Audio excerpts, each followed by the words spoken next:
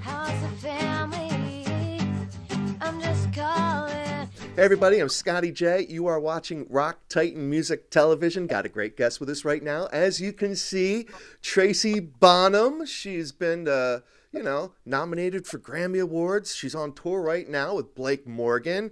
You guys know her from probably one of her most famous songs and videos of all time, Mother, Mother. Tracy, how are you? I'm fine, thank you. Yeah, so I know we're kind of having to be a little quiet because it's late in the household tonight, huh? Yes. Everybody's asleep. Yes, everybody's asleep, All but the animals, you all know, the kids. the rock star in us is never asleep. And so obviously, as we're talking about, you are headed out on the tour trail here with Blake Morgan, and I know you've been selling out shows. How's everything going? No, it's great. It's been a really great year for me, and just getting back out on the road after not really spending too much time on the road since becoming a mother, and now it's really enjoyable. Every 6 months or so, we continue the tour. We get out there, we see fans, and I get to play songs from 20 plus years ago, and then also new songs. And people are really connecting with the songs, which is really, making me really happy. Yeah, it's funny. You talk about like playing your songs, when they were really, really popular back in the day. And of course, they're timeless. They're always timeless. But you put a different spin on it, like Mother, Mother. I mean, obviously, huge song. I mean, I don't need to tell you. But I went out and I saw an acoustic version of it not too long ago. And it's amazing how different it feels, when it's performed like that. Yeah. Now, you put out an album just a couple of years ago, I guess. We're talking about Modern Burdens, hmm and that's on there, yeah? Mother, Mother? Oh, yeah, because it's track for track, a remake of The Burdens of Being Upright, which is my debut album. So Mother, Mother Yes. was the first track. So I basically followed the track listing, but then made all the recordings very different than the original. That's fine. Now, Mother, Mother, I'm just guessing that this came out well before you were actually a mother. Yeah. Yeah, about 16, 17 years before becoming a mother, I would say. I Now, think. now, did that end up being a lullaby at all for your? For... No, I mean it's just a funny being a mom and also being a daughter, Yeah. and just the conversation between my mom, who I wrote it for or about. Okay. Even nowadays, she'll still joke when she says everything's fine. I'm like, okay, mom, haha, I get it, everything's fine. But now, as I'm a mom and she's grandma, the relationships are just very, very interesting. And now I get to see how hard it was for her to, for anyone to be a mother. And Right. I probably, totally took all of that for granted until like the day I became a mother. Then I'm like, oh yeah, this is a lot harder than I thought. And then kind of looking at my son and imagining him moving out of the house and telling me that everything's fine when it isn't. It's just for generations. I guess that's what kids do. They don't want their parents to worry about them. They get into trouble, and they're not going to fess up, and they're going to try to protect their mothers and also themselves from getting into trouble. Yeah. Now, as a musician, now, I'm assuming that it's, fairly challenging, more challenging now, balancing your personal life and your professional life as a musician, whereas, back in the day, you could throw a little bit more caution to the wind, whereas you got more responsibilities now. Mm. Um, but has the evolution of your personal life influenced your music at all? Have you found yourself channeling that in your songwriting? Yeah. Um, Especially lately, I'm just finding that the process is changing as I'm getting older, and as I'm, just trying new things. I feel like I'm a different person now than I was 20 years ago, for sure. Aren't we But all? Yeah. yeah, exactly. And I think we should, hope that we evolve and we grow and we change. Right. But I do hear it in my music, and I also see it in the process. It's hard for me to go back to, early 90s when I was writing some of my first songs, really, Hmm. and try to get back into that mindset of, the way I was writing and the way I wanted to be portrayed. Of course, I had a lot to prove at that time too. Completely different process. Now I feel a little bit more like it can be more flowy, and I can kind of relax. And sometimes I even write like almost like stream of consciousness. And I would have never done that 20 years ago. That would have been like too like woo if you Right. did, you know. Right. Now, I know you're also a very accomplished violinist and pianist. So, for everyone out there, again, we are here with Tracy Bonham. Make sure you go check her out online. Just Google her. She's the There you only go. one out there. She's the only one. And, she's got some great music. The fact that, you do play the violin and the piano as well, it seems like those instrumental talents are more infused into your work you're doing now versus what you were doing, a couple decades ago, where you were more predominantly the vocalist.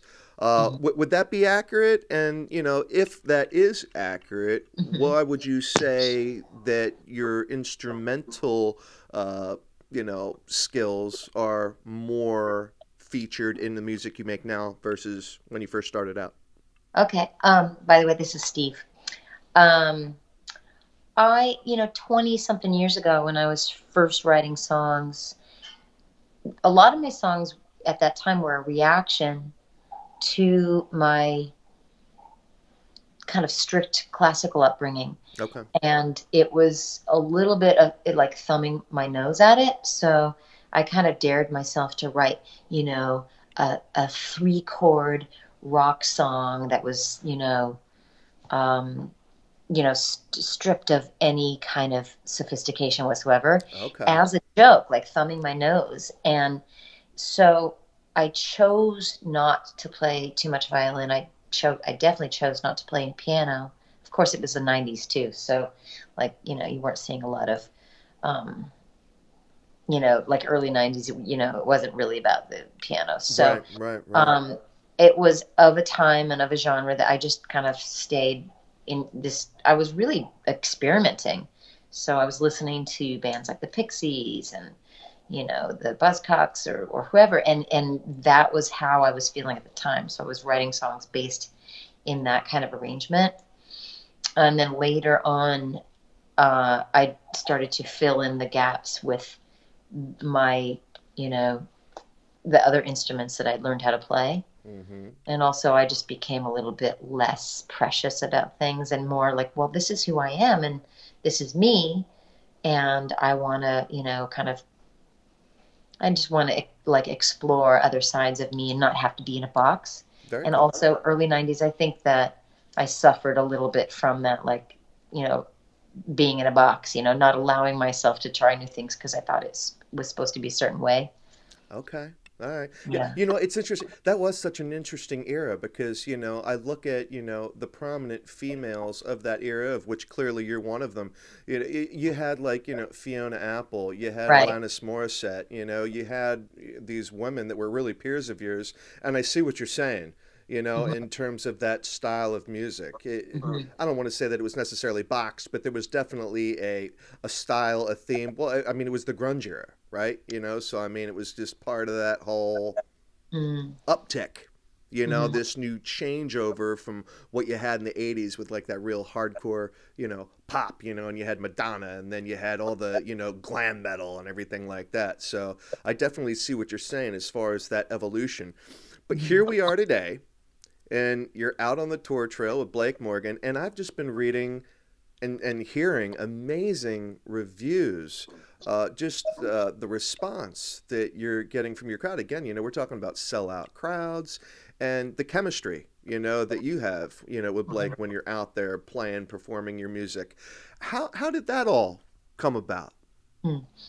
Um, well, let's see. Blake and I have known each other for about a year and a half now. That's Okay, it. okay, And he has a residency in New York City.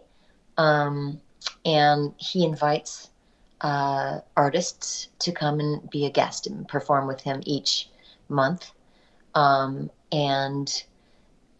he reached out to me about 2 years ago, and uh, I I hadn't heard of him, but I you know, kind of did some research. I really liked him and I liked what I saw. I liked what I heard. I just liked the way he approached me, and it seemed, you know, and I really loved the venue he was playing at. So it seemed like a very, you know, cool thing to do. And we started rehearsing because the way he um, orchestrates it is that he has the guest come and play on his music, and then like we'll do some of my stuff. And so we had a rehearsal, and from that first day we became very fast friends. We have a lot in common. He's classically trained, and then he, you know, kind of turned to the dark side as well, and you know, started playing, you know, writing, you know, uh, alternative rock, you know, heavy, you know, big rock songs, and he got a big record deal in the 90s as well. And then, you know, for various reasons, especially with the music business changing in front of our eyes, you know, Right. he was also quite dismayed after, you know, a record release. And we just hit it off. And so he's also a very good business person, and he has a record label. And we got to talking, and he was asking me questions about, you know, what was going on with me and all of my past, you know, albums and my catalog. And, you know, it's funny, but I just kind of thought, well, I don't know. I mean, I guess they're being sold somewhere, but I don't know who's selling them or making money. And he, you know, basically like helped me kind of take back my catalog. And so now on his label, he's like re-released my back catalog, which is really nice to have it in one place. Sweet. Yeah, it feels really great. And so that's one thing that we're doing together. And then he's an artist as well, so we decided to tour together as well. So this will be our fourth tour, I think, in the last year and a half. Wow.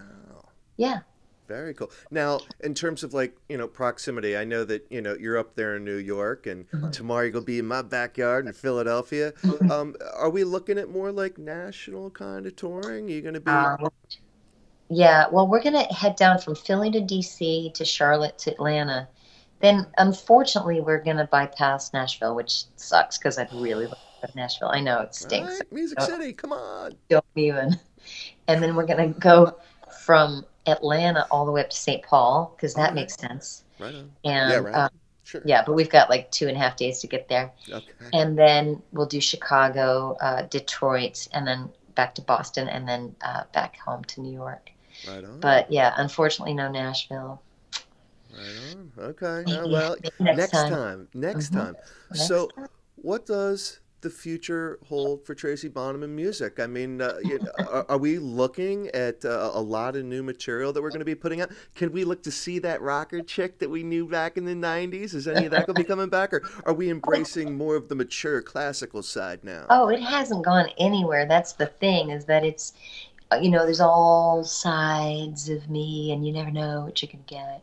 But I think I'd like to think of it as like it's all, you know, incorporated now. It's like I'm older and we're grown up, and you know, maybe a little bit More more sophisticated, yeah. sophisticated. But no, I still like to, you know, there's still a fire.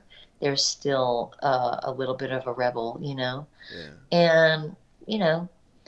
I still like to play guitar, but I play violin and a lot more piano now. Yeah. But I like to experiment and try and see if these songs, especially the older ones, stand up, no matter what instrument I'm playing them on. And so far, so good. They stand up and they translate very well. But as far as the future and new music, I've got a ton of stuff in the well and kind of on deck, and I'm trying to figure out which one comes next. I definitely have another album in the works. I'm still writing it, but I'm really, really happy with the songs, and I'll be playing new songs on these shows. I also have a storybook, similar to like a Peter and the Wolf idea, where it's like a musical storybook. Oh, right on. For kids, but it's also for like, you know, music lovers of all ages. Very cool. And I'm very excited about that because it's almost finished. It's called As the Crow Flies. And then I also have another, I'll call it a project, but it's songs. I've got a ton of songs that I've recorded, and they're just kind of waiting to come out into the world, that are very much like Schoolhouse Rock, but instead of it being about politics or grammar, it's about music education, like fundamentals of music. Oh, sweet. Very Yeah, cool. it's really fun. And so that's going to, I think this is going to become a new, really new and fun endeavor for me, which has to do with education, has to do with, I'll just say music enthusiasts of all ages, because again, I don't want it to just sound like it's a kid's thing. I think it's for all ages, Right on. for people who love music like I do. Very cool. Very cool. Now, are you active on social media? Where can everyone go to check out what you've got going on? Website, you Twitter? Are you one of those tweeters? You know, or you got Instagram? I have all of it. I have the Instagram and the Facebook and the Twitter and stuff. And you will see I have, presence on all of those, but Okay. I'm not the person that talks about, what I had for breakfast and also what my cat's doing, or even, I don't even tend to really get into, my opinions and politics and stuff. I just find that there's enough people out there making a lot of noise, and I have, I would rather talk with friends. Not no offense to anybody who's following me, but it's like I'd like to see somebody's face in order to have like a real conversation with someone. Right? Isn't this nice? Right? Yeah. Yeah, it's a weird Much era. better where- than just a phone call, you know? Yeah, and so many people are just tweeting and then they just let it go out into the world. They don't even know who they're talking to. They're just talking to themselves. I know. And I just, it's not really me. I know. So, website-wise, TracyBonham.com. TracyBonham.com. All right. Mhm. So, everybody, just go out there, check it out. Follow on Instagram, Twitter, and whether she gets back to you or not, that's her prerogative. Really, don't Facebook message me. Yeah, don't Facebook message her. Tracy, Don't do it. thank you so much. It has been a blast talking to you. And, even though I may not be able to catch up with you in Philadelphia tomorrow, maybe I can catch up with you somewhere else along the tour trail. All And right. if not this one, definitely another one, because I would Okay. love to catch up with you. You got it. Tracy, thank you so much. You're welcome. Thank you. All right. I'm hungry, I'm dirty, I'm losing